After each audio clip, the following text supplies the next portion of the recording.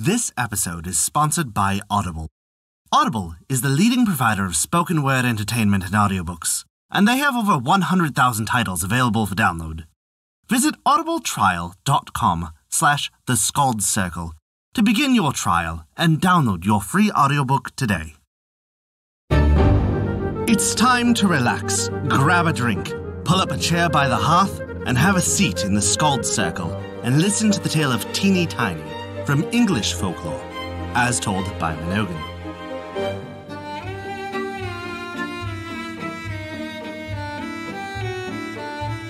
Before we begin our story, we wanted to remind you that we release new tales for free every week. Our shorter tales release on Wednesdays, and our longer chapter stories release on every other Saturday. Find out where you can hear them on our website at theskaldcircle.com. And be certain to subscribe to us on Apple Podcasts, Google Podcasts, Podbean, Spotify, or whatever your favorite podcast app is. That way, you'll never miss out on one of our enchanting tales from around the world. In addition to our reminder, we have some exciting news for the month of July. You've likely noticed that our format sounds a bit different. Not only that, but you may have heard, in addition to our story releases on Wednesdays, we will also now be releasing longer, chapter-length stories on every other Saturday.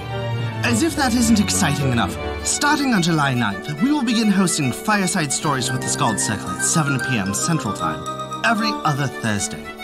Our Fireside Stories will be a live stream of Casimir and I regaling you with tales that you may have never heard before, along with some of our witty banter.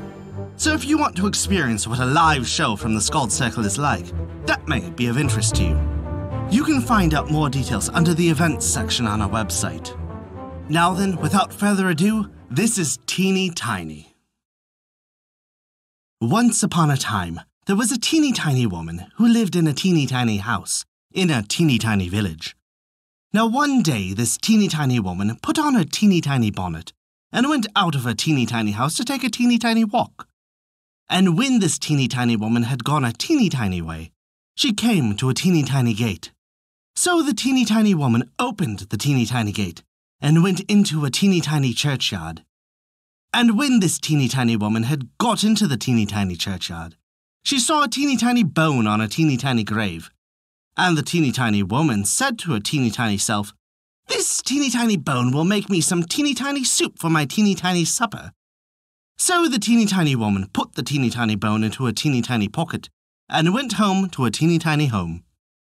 Now, when the teeny tiny woman got home to her teeny tiny house, she was a teeny tiny bit tired, so she went up to her teeny tiny stairs to her teeny tiny bed and put the teeny tiny bone into a teeny tiny cupboard. And when this teeny tiny woman had been asleep a teeny tiny time, she was awakened by a teeny tiny voice from the teeny tiny cupboard which said, "Give me my bone!" And this teeny tiny woman was a teeny tiny bit frightened, so she hid her teeny tiny head under the teeny tiny clothes and went to sleep again. And when she had been asleep a teeny tiny time again, the teeny tiny voice again cried out from the teeny tiny cupboard a teeny tiny bit louder, "Give me my bone!" This made the teeny tiny woman a teeny tiny more frightened, so she hid her teeny tiny head a teeny tiny further under the teeny tiny clothes.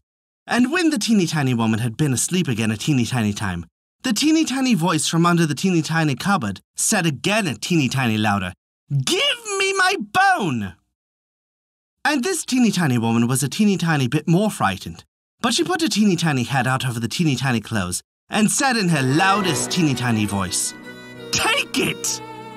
And that is the tale of Teeny Tiny from English Folklore. Thank you for listening to our story.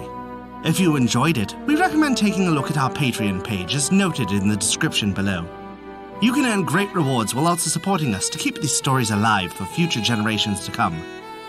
Also remember to subscribe to us on your podcast application and leave us a 5-star rating if you enjoyed this story. A special thank you to Kat for their support this month. Without your contribution, we wouldn't be able to continue these stories, and we truly appreciate it. Visit theskaldcircle.com to stay up to date with all of our current events, news, and much more. Not only that, but you can also visit our story archive of every tale we have told. It's sorted by origin and region for the convenience of your listening pleasure. Thank you for listening to our story. Don't forget, This episode is sponsored by Audible, the leading provider of spoken word entertainment and audiobooks. While this story is over, you can still visit audibletrial.com/the Skald Circle to begin your trial and download your free audiobook today. Let us know what you've listened to recently on Audible via our Facebook page. We're always looking for new recommendations.